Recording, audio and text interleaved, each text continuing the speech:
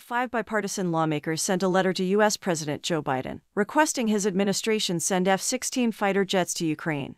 The effort by members likely won't change anything or impact the administration's decisions in what it sends to Ukraine, but it comes just ahead of the one-year anniversary of the war's start and President Joe Biden's trip to Poland.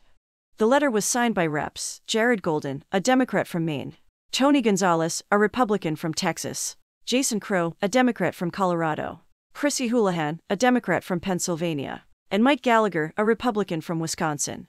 It is in that spirit of leadership and support that we write to respectfully request that your administration provide Ukraine with increased air superiority capability, including the F-16 Fighting Falcon aircraft requested by Kiev, or similar fourth-generation aircraft, as soon as possible.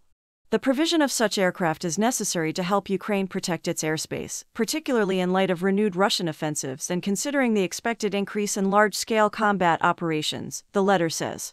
Some background. Since securing pledges for hundreds of modern battle tanks from Western allies, Ukrainian President Volodymyr Zelensky has turned his attention to modern fighting planes. It was a key element of his pitches during visits to London and a European Union summit last week. Asked last month whether the U.S. would be providing the U.S.-made F-16 to Ukraine, Biden responded with a flat no, though he later said talks with Kiev about weapons supplies are ongoing.